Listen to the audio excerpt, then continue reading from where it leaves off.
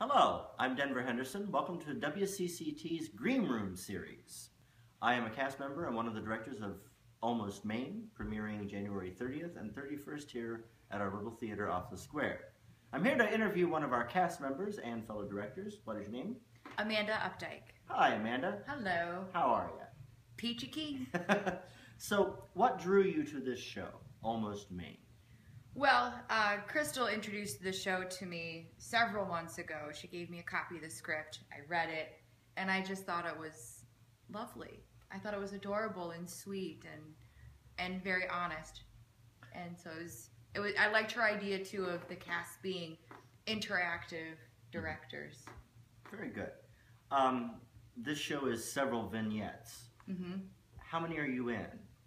3. And which one is your favorite? Or do you have one? I don't know. You know, the thing is that it's hard to pick a favorite because everybody that's part of this cast is so talented, and I feel really lucky to be working one-on-one with some individuals that I haven't yet. Mm-hmm. So that in itself all kind of creates its own specialness in each vignette. Like, I love working with you. Thank you. Of course, worked with you a few times. I'm really enjoying working with Squirmy because I've never had one-on-one with him before in a scene. Yeah, it's fun. He's interesting to work off of because he's so serious and he is that character and he's so committed. And so it's forcing me to kind of step that up a little bit more. I tend to break. And then working with Kevin is fun because that's a type of a situation that I'm not used to being in, a little bit more serious, a little bit more and that he's not too hard on the eyes. No, definitely not. No, Kevin's a looker. Yeah, quite for sure. So, could you tell our audience a little bit, what is, I just said it was a series of vignettes, but is there an overall theme? Is there a underlying story? Oh. Love.